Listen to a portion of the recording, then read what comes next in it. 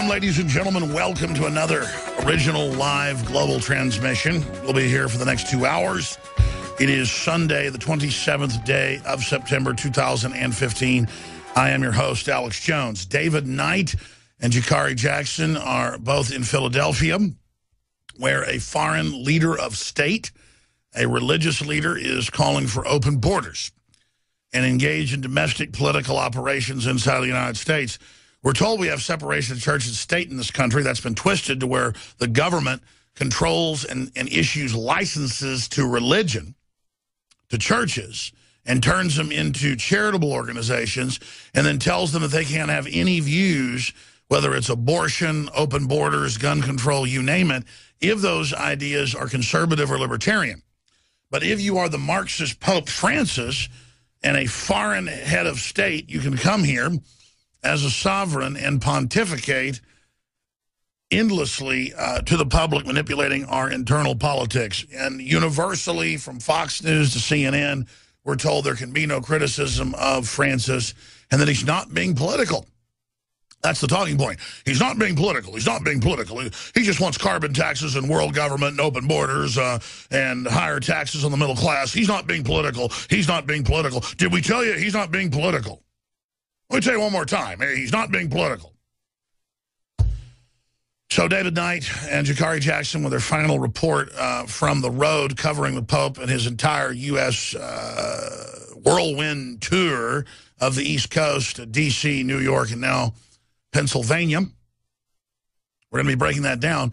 And then to really look at political persecution in this country, I was thinking about it the last few days, and I think I'm going to make a mini documentary on the subject and then investigate some of the people in these different federal agencies and really burrow into their activities and call for congressional investigations of them, like we've done Lois Lerner and others, like we called for the downing of Boehner, spearheaded that operation. We're very proud of it with Congressman Jones and others. You see how that went. I thought that we should look at some of the political persecution with Joe Bannister, former Treasury agent, who went public exposing that the IRS as a fraud. They indicted him repeatedly for his free speech. And speaking of free speech, the UN releases plan to push for worldwide internet censorship. They plan to have the SEC and FTC here in America end free speech. We'll be breaking that report down. This is from Breitbart. The UN wants to censor the entire internet to save feminist feelings. And they actually say in congressional and UN committee hearings that cyber violence is translated towards women being criticized in any way on the internet. And this is the new cultural Marxism going on at university. I was talking to a liberal that I've known since college who was going back to college. He's a Hollywood film editor, but he got tired of that, and so he wants to get a doctorate and then a PhD in psychology. And he was telling me about UT and just how he's like, no, liberalism is we hear all points of view, and they're like, no, we bring down the patriarchy and white males. They are evil. You are a white male. You are inherently evil. Well, no, that sounds like racism to me. Oh, really? We'll just have the dean put you on academic suspension, academic probation. This is what America is. Totalitarianism wrapped in political correctness. There's nothing politically correct or liberal about it. It is classical, tyrannical, mafia takeover. And speaking of censorship, in England, if you try to do a radio show, TV show, or blog criticizing radical Islam, you get arrested. Same thing in Germany. Anti-ISIS artwork banned from free speech event after outcry from London police. And what is the artwork? You ever go to like Michael's or Hobby Lobby? It's those little animals, little raccoons, little rabbits. They put some of them in black uniforms with an Al-Qaeda flag, and that's just not allowed. So it was shut down. You're not allowed to have that. It's not allowed to have that. Welcome, ladies and gentlemen. Welcome, and thank you so much for joining us on this 27th day of September 2015. I'm your host, Alex Jones. David Knight and Jakari Jackson will be joining us at the bottom of the hour as they cover Pope Francis's historic political operation here in America to open the borders and bring in global government and sell a carbon tax and more. He's also anti-gun, even though he's protected by men with guns. That is coming up. And then, of course, we are going to have former Treasury agent who blew the whistle on the fact that the Federal Reserve is a private run-for-profit organization, and the Treasury Department's fully aware of that. He's going to be joining us to talk about political persecution in this country, which has admittedly reached all-time highs, with Lois Lerner and the IRS and the internal memos coming out that they were told to target more than 10,000 conservative, Christian, libertarian, veteran, and gun groups. And they haven't gotten in trouble for the incredible criminal activities that dwarf thousands of times what Richard Nixon did. Richard had 120-something names, Nixon did, that he didn't even act on in a safe with their IRS records. And that was criminal. He should have stepped down for it. They openly engage in mass criminal operations. They give out tens of thousands of tax exemptions to liberal, socialist, and communist groups, and in the last 5 years have given out one tax exemption to a conservative group. That's the way to shut down political speech. Then you have Pope Francis come in, endorse Obama, call for open borders, call for carbon taxes, call for global government, call for everything else you can imagine, completely political.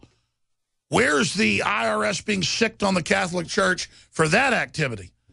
But again, that's a fraud within a fraud, because Congress shall make no law respecting an establishment of religion or prohibiting the free exercise thereof, or the press, or the people's right to peacefully assemble for redress of grievances. That's the First Amendment.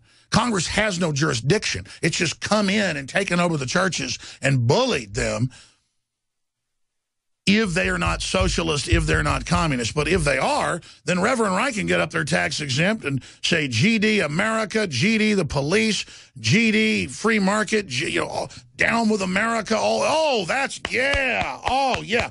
Well, here's how it works. I've got my free speech if I was a church, and Wright's got his free speech. That's how that works. See, because Congress has no jurisdiction. But instead, they just continued their jurisdiction. They just expanded it to engage in this giant power grab. And we have huge attacks on free speech that are simply incredible on the internet, you name it, being announced. But first, I want to get to Hillary Clinton. She spent years blocking the release of her servers. Then she said they all got erased.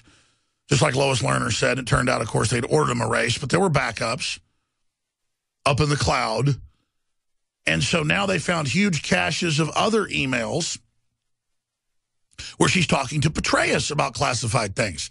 And Petraeus, over some files at his home office, had to step down and had to basically plead guilty to felonies, but then time served.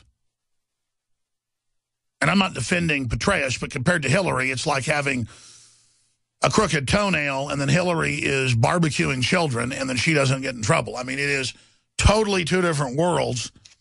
And now she just can't explain why she has these other emails that she says she didn't have. And then she shoots her mouth off and says it's a conspiracy theory. I'm convinced that if robbers were walking out of your house with your jewels, your computers, your artwork, whatever, and if they just said to the average trendy, you said, hey, quit robbing my house. Oh, you're a conspiracy theorist. Well, wait, you've got a television set in your hands, a computer in your hands. You're putting them in a van. You've got mask on. It's 2 a.m. They just go, conspiracy theory. You go, whoa, you're right. It's all yours. You're absolutely correct. I mean, that's the game they play. But it was the Clintons, we learned from their Clinton Library lawsuits with Joseph Farah and World Net Daily. There they were in '93 when they first get in, going, we've got to shut down the new growing press. The internet's going to allow a new independent press before Drudge even existed. We've got to shut down things like the Western Journalism Center and Joseph Farah. And we've got to instruct all our operatives in the media, when anyone challenges anything we say, call it a conspiracy theory. Hey, everybody else wasn't making money in cattle futures. You invested 1,000 and got hundreds of thousands. Hey, all the people that work for you are getting killed. Hey, there's all these. Shut up, conspiracy theorist. Hey, you gave missile secrets to communist China. It's all admitted. Conspiracy theory, conspiracy theory, conspiracy theory. So this is what they engage in. You've got Hillary taking hundreds of millions of dollars from foreign governmental leaders, totally illegal, to her foundation while she's the head of the State Department, and then she removes the import-export ban on U.S. weapons to those countries. I mean, Open and shut, giant, mega massive felonies in front of everyone, and nothing's being done. No, instead, they have the FBI and others investigating every Tea Party group, every conservative group, every libertarian group, putting Dinesh D'Souza in prison, going after thousands of Christian groups. It is a reign of Hitlerian terror. But the Democratic Party in this country gets off on the criminal behavior. They're thugs now. They're an organized crime syndicate, and the average minion likes it, even as their unemployment goes up, even as they lose their jobs, even as they're sold out, doubling black unemployment. Love it, because they feel like they're part of the winning team. Clinton can't explain discrepancy from newly discovered email exchange with Petraeus. This is Meet the Press, here talking to one of her own former operatives that's interviewing her, and she tells him it's a conspiracy theory. Here's the first clip. You had said in a written statement under oath that you had turned over everything that you believed you had for the federal records with those 55,000 emails, but we've now discovered an email chain between then General Petraeus and yourself that took place a couple of months before these records started. Can you explain the discrepancy there? Because it was the same email address that you used while at state that you were using with General Petraeus just 2 months before you had said everything was out there. Well, everything that we had access to was certainly out there, and the reason we know about the email chain with General Petraeus is because it was on a government server. And so from my perspective, we have a very thorough review process that we conducted. And my attorneys supervised it. They went through everything. And what we had available at the time was turned over. But I guess what I'm trying to figure out is, if you'd said in March that the email system began in March of '09, and yet we have this same email address popping up in January, explain that discrepancy. There was a transition period. You know, I wasn't that focused on my email account, to be clear here. Let me stop you there. Yeah. Because that's enough. Focused on it. Right. Her body language is just total thug mafia scum. Lisa Jackson at the EPA had another secret email and pen names as well, nom de plumes. And she had to step down because it's criminal. Okay, I want criminal charges against these people. It's so obvious. Now let's go and go to the next clip where she calls the conspiracy theory that she ever did anything wrong. Here it is. 100 because they were clearly personal and not work-related.